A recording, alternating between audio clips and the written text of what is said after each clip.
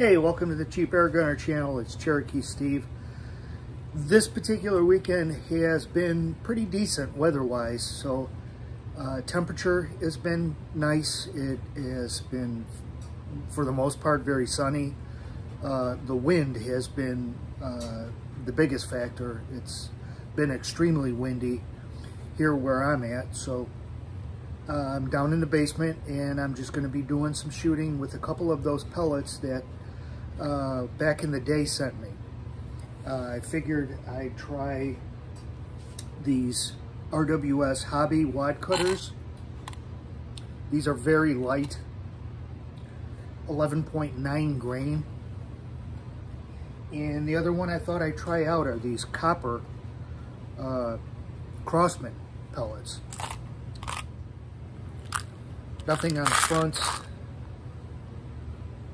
There is marking on the back of the tin here. It says they're 14.4 grain. So I'm gonna try to get some velocities with the 2289 and use 40 pumps, and then go down on pumps, probably around 20, and get some accuracy. So let's check out what these pellets can do. Okay, stay tuned. So I got the 2289 pumped up with 40 pumps. I'm going to do a 3-shot group. As I've already said, I'm going to do 1 shot with 40 pumps. I'll do a couple more with 20, maybe 25 pumps, and see what it will do velocity-wise and accuracy-wise. I'm going to start out with the RWS Hobby wad cutters.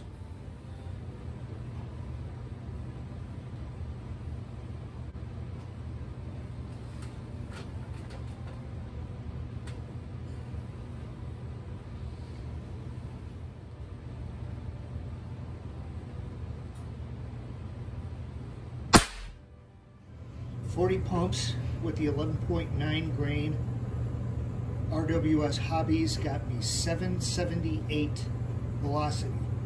778. So very light pellet got me a very high velocity with 40 pumps. I did go to 25 pumps for the next 2 shots. Although I'm going to show a picture of the velocity for the second shot.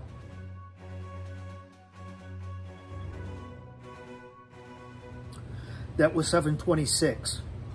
So still pumping out pretty good velocity, but it is a very light pellet.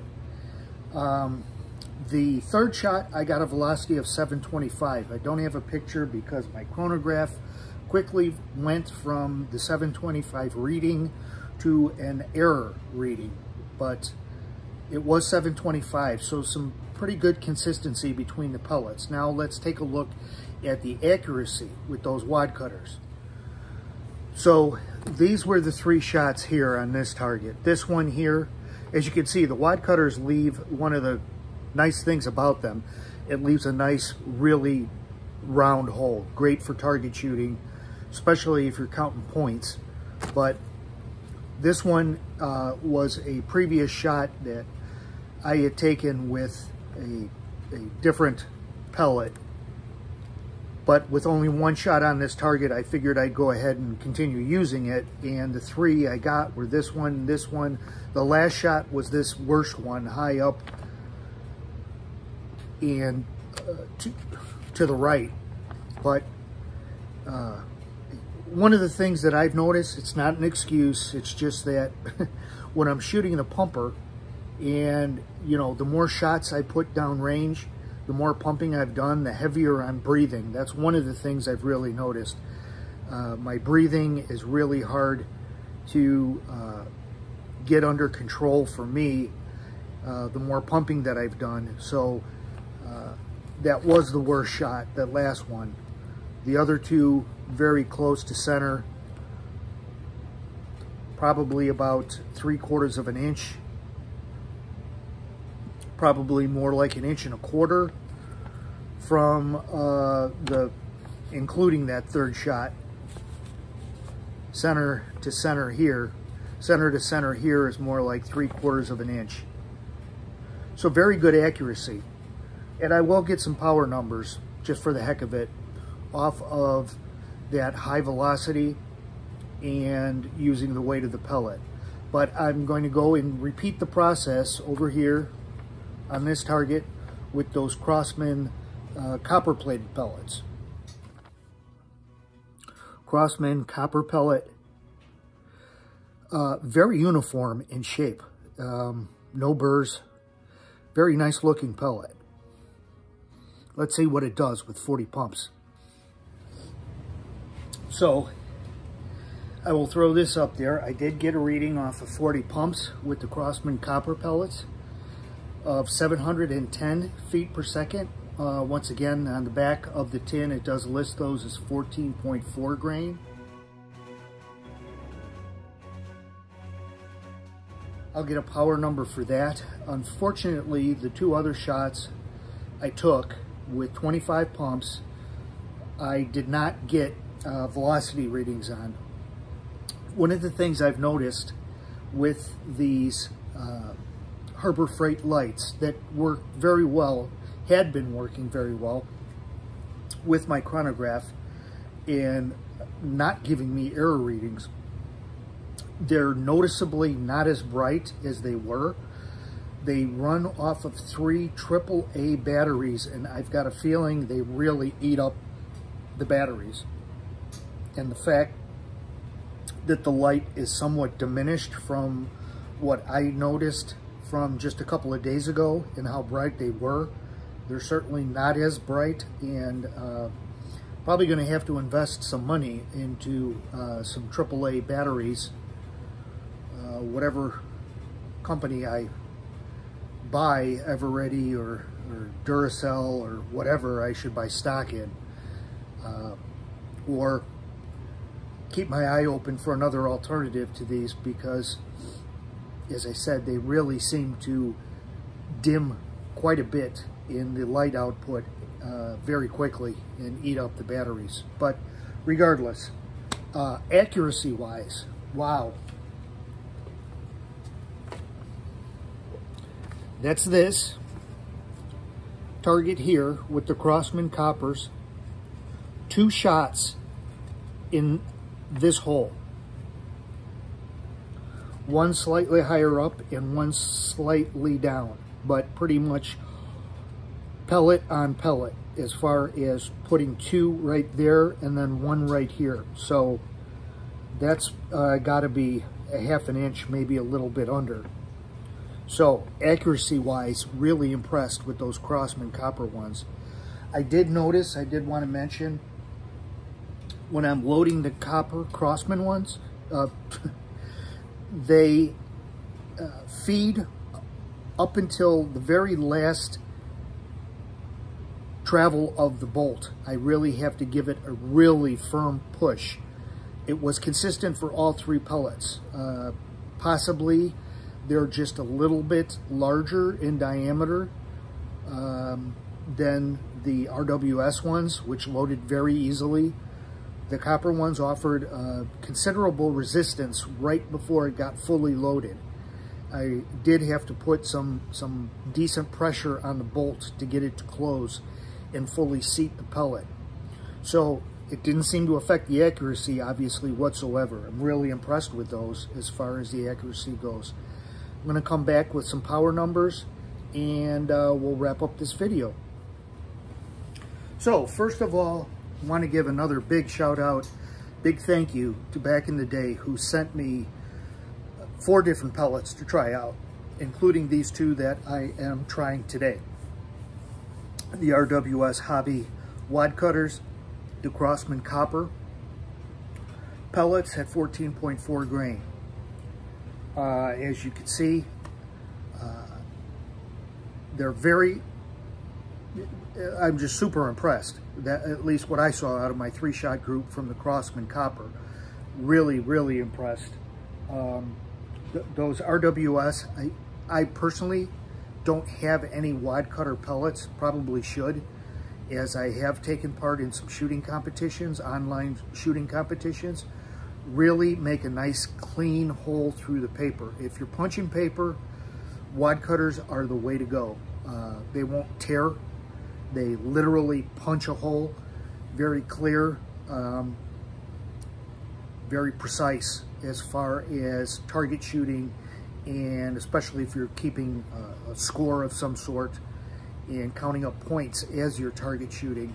The wad cutters are really nice pellets for giving you a nice picture of what you're shooting. Now, besides not having any experience shooting wad cutters, I don't have any experience shooting any copper pellets or copper plated pellets. And I'm wondering if any of you out there have experience, especially what I'm wondering with the copper pellets. What do you see out of your air guns with the copper pellets? Does it seem to like it, accuracy wise, velocity wise? I'm just wondering, because one of the things, you know, with a fair amount of shooting and repeated shooting with a lead, and especially the softer lead pellets, which I believe is what a good example of something like that would be those Excite pellets. Super big expansion, but a very soft pellet, soft lead pellet. I'm assuming over the course of time and repeated shooting with those types of pellets, that it would lead to more of a buildup inside the barrel, and you know, emphasizing the importance of cleaning the barrel with a softer lead pellet. I'm wondering what those copper pellets, if that would really cut down on any type of buildup in the barrel, or if it would just be a different type of buildup, and still your barrel would need to be cleaned just as often as shooting a soft lead pellet. But let me know what you guys have come across, if you have a lot of experience shooting these copper pellets. Really interested in looking at those as a real viable option. One of the things I would like to get to is testing for expansion as well, which I'm not going to get to today, but that could be a future video. So with that, let's get to a wrap up, including power numbers. With that said, the power numbers, kind of surprised here. Again, at only 11.9 grain, but shooting at a velocity almost hit 780 feet per second with 40 pumps, 778. That gives me exactly 16 foot-pounds of energy at the muzzle. Those are the RWS wad cutters. Now, at a velocity of 710 feet per second, again, that's 40 pumps. With the Crosman copper pellets, that gives me 16.12 foot-pounds of energy. So, what I'm kind of summarizing here with my 2289 backpacker, regardless of what I shoot out of it, weight-wise, 40 pumps pretty much consistently, no matter what I'm shooting with it, gives me 16 foot-pounds of energy. Again, I'm super impressed with that. Out of a pumper with not the shortest barrel, you certainly can go longer than a 14.5-inch barrel, which is what's on the 2289. You've got at least as the Crosman barrel options go, you've got a couple of longer options in the 18-inch and 24-inch barrels. So for it to spit out that type of velocity and that type of energy, again, it doesn't seem to matter what I shoot out of it, pellet and weight-wise.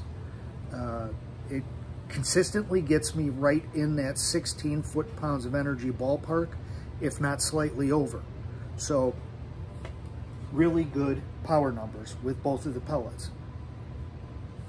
So that will do it for today. I still have a couple of more other types of pellets that were sent to me by back in the day. Thank you once again. Hope you enjoyed the video. And until the next one, you guys stay safe. Shoot safe.